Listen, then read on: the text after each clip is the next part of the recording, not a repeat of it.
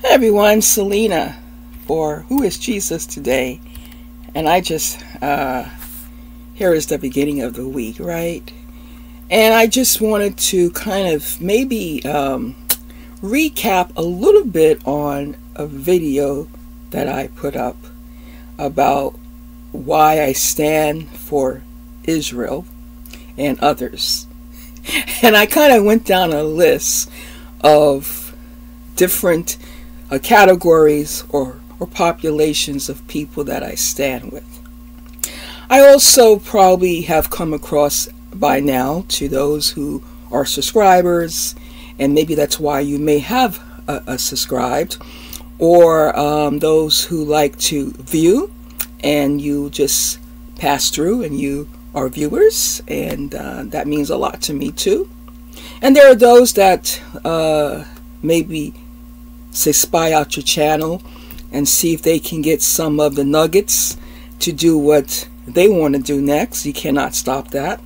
I'm like this. I think that, when you make yourself a public, you are just that. You cannot stop people from making assumptions, from even wanting to borrow or say even outright rob some of your ideas or statements. I don't think there really should be much attention about innovation in of itself if we are proclaiming the gospel of Jesus Christ, because the gospel is inclusive, right? God's love is inclusive. And so if you or I can say something that would inspire someone else, or those who themselves are presenters, there are some wonderful things I've heard throughout my life from former pastors and different types of leaders, and it has impacted me to the point that I also like to be able to say that, but to say it in perhaps a different way. So knowledge should be shared and it should be exchanged. And right, because let's be really honest, no one is all knowing, and we are not just an isolated learner. We are all observers. And who do we observe? Of course, we observe one another. But it depends too on how people are observing and perceiving. Has to do with the intentions of their own hearts. And that's true for all of us.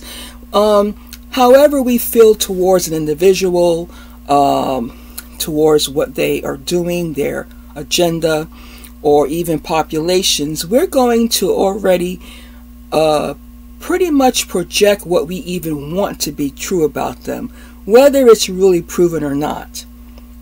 If you say you are a person who is of diversity nowadays, that can be taken all out of context. And for me, personally, I also am careful when I hear words like equity, equality, diversity, because I have seen how they have been exploited in the wrong way.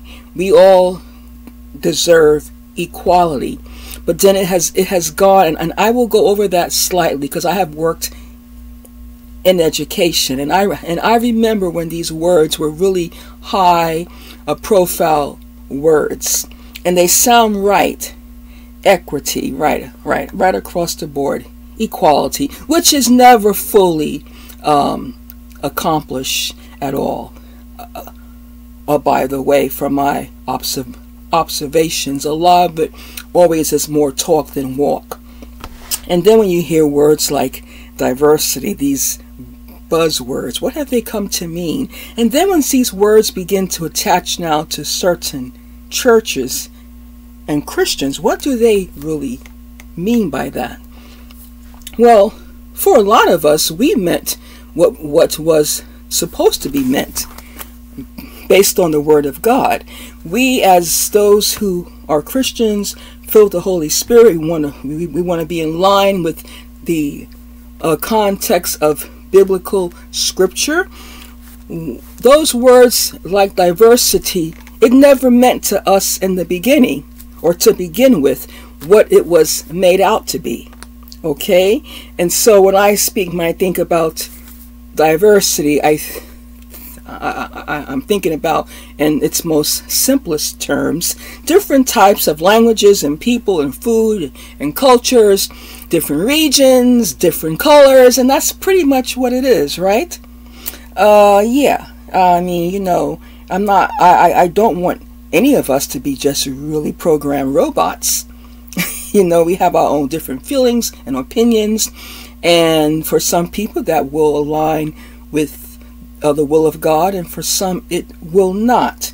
But I want to clarify some things, because I can see how something can be said and it can be projected to be something that it's not. So when I say I stand first, I stand for God and His Word.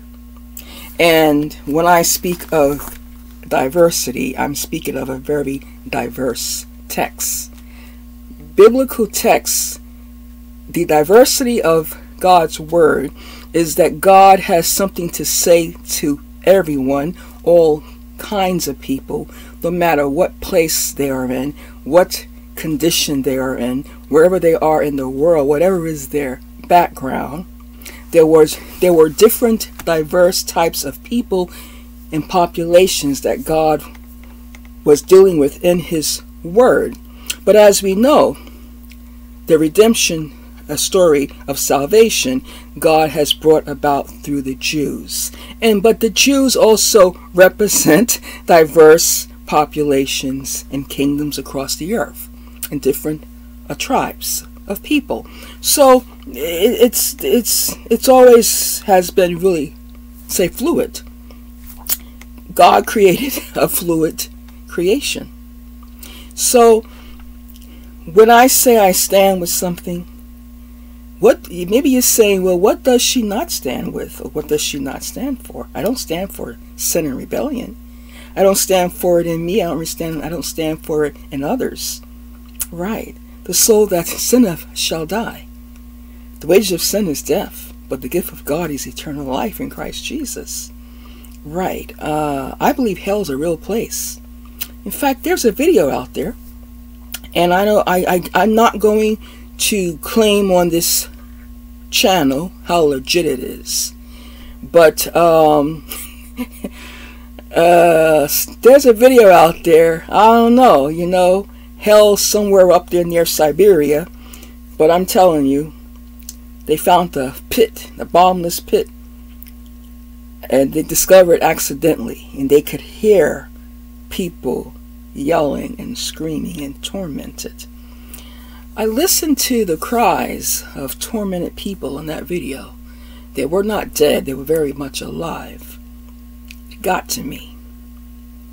The Bible convinced me enough about hell's existence. But I tell you, listening to those sounds of agony brought it to life. It just brought it to my ears, I feel. And so that's not a place that I've signed up to go, and I discourage anyone to sign up and go there. So that's why we need salvation in Jesus. That the wages of sin is death, but there is the gift of eternal life in Christ. And so I take that very seriously.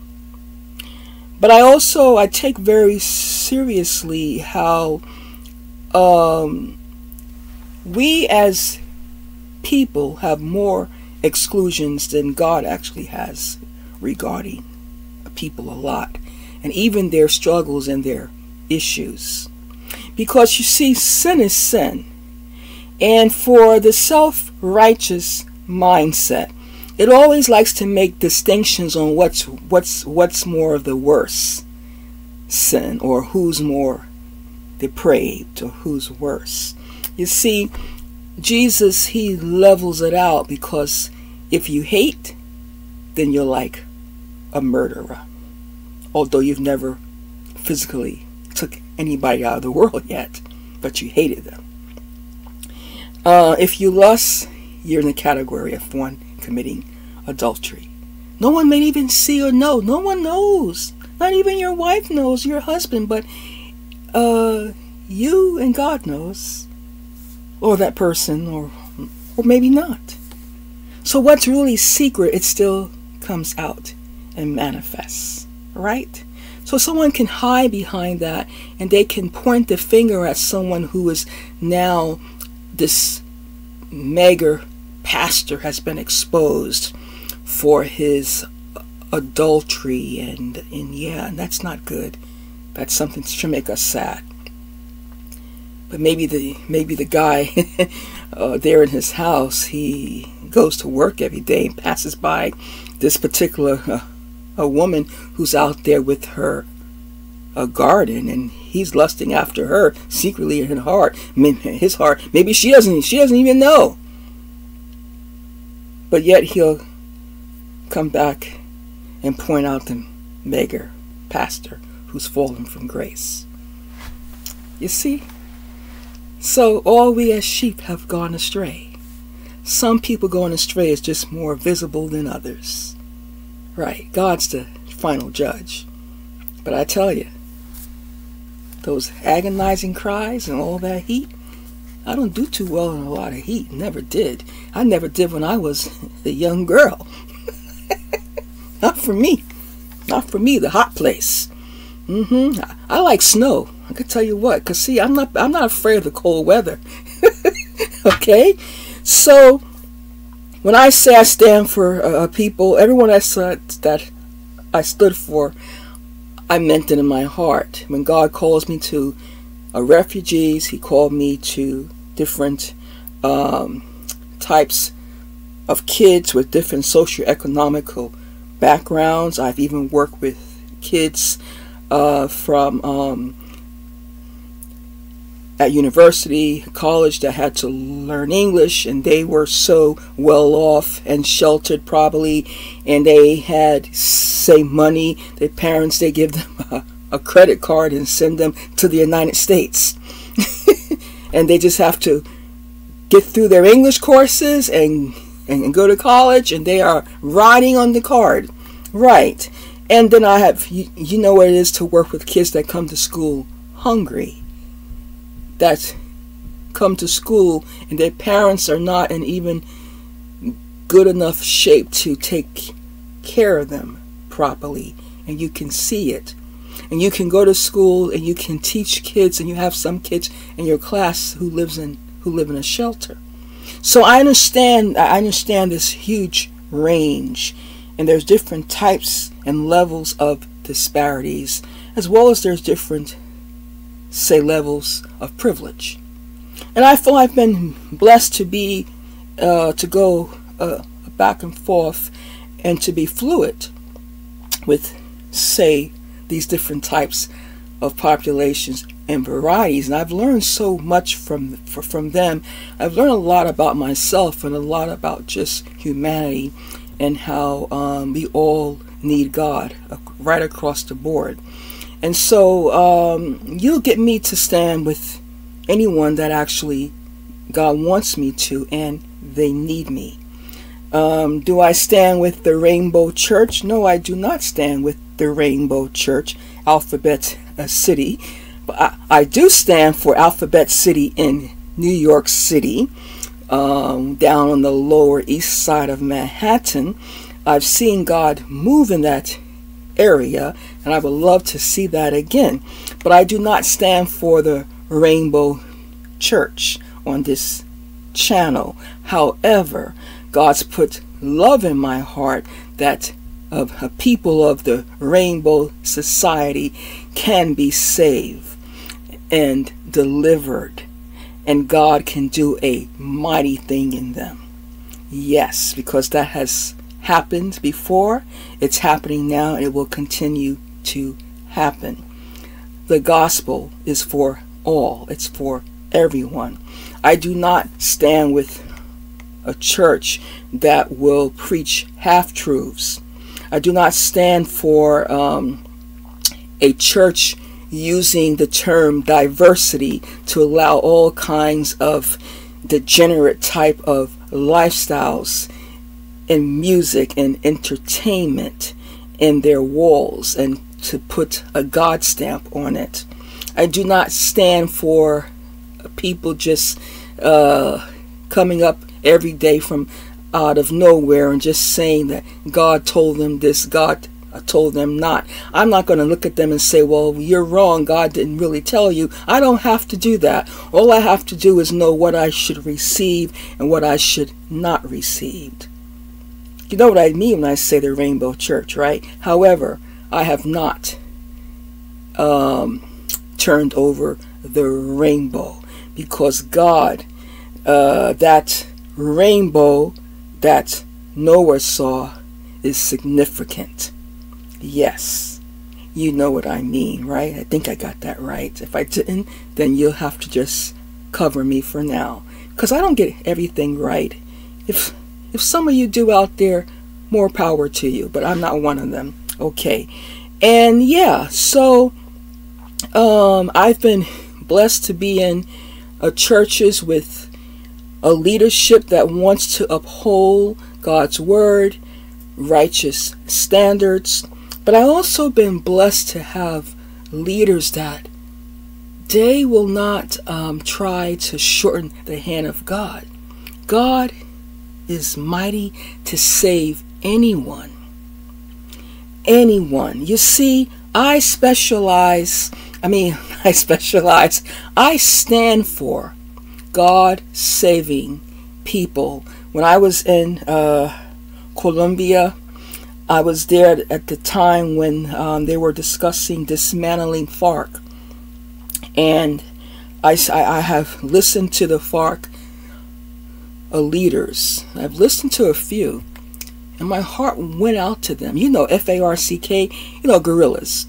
I believe God for the salvation and the deliverance for FARC members. And God can do a mighty thing in that circle. And people, there was a woman who was in a FARC member who was responsible for a lot of atrocities. You can watch her say videos, and yeah, I may have to put up, I may try to do that in the future, to see the brokenness, that she was sorry. There was a list of people that she was responsible for their deaths.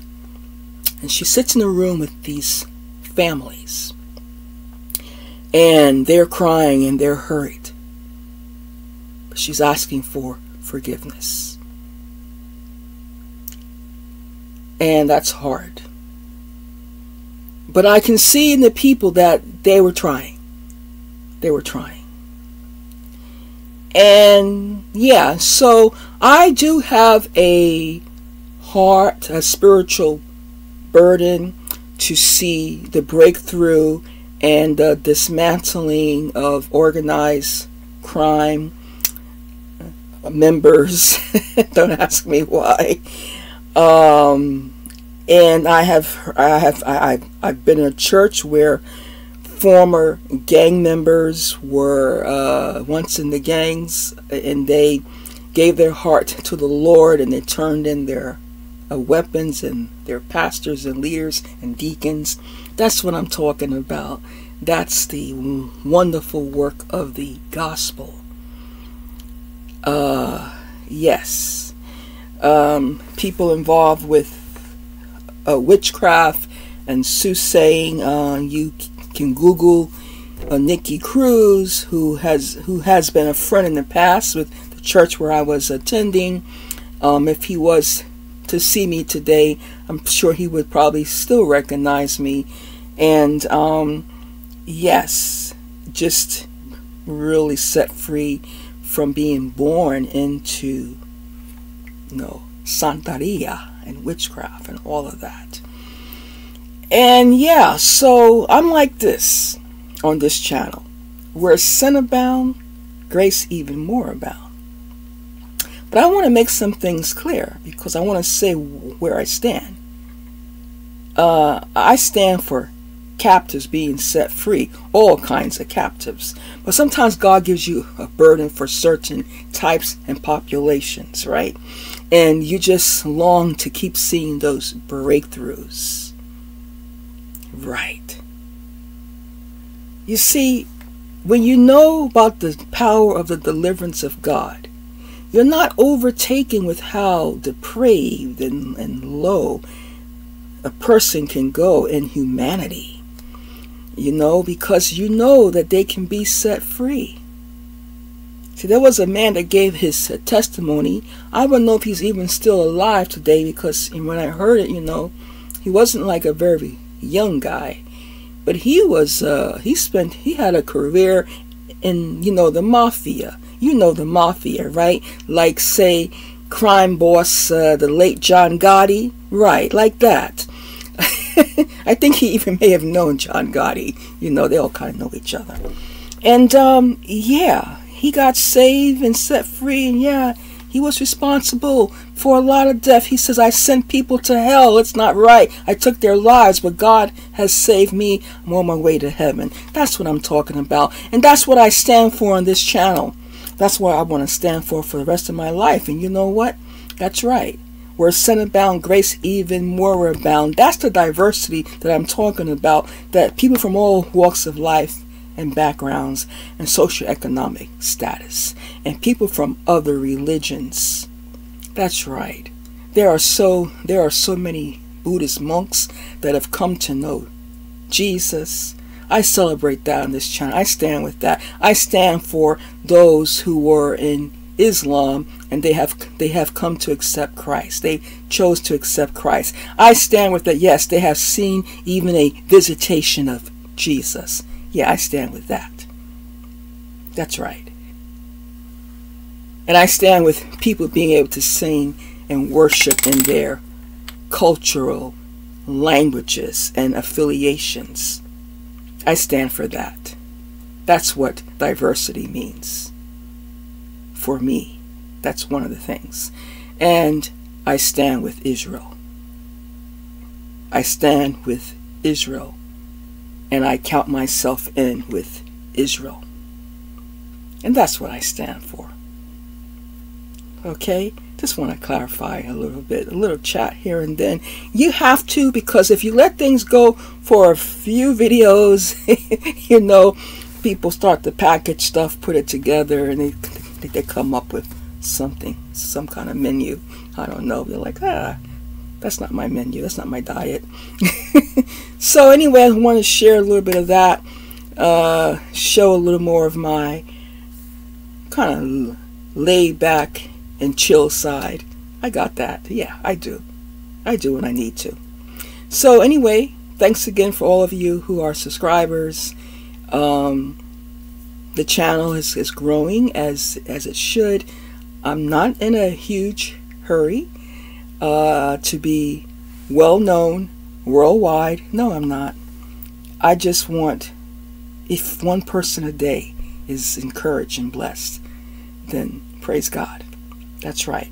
Because small beginnings and baby steps, it's a beautiful thing to see.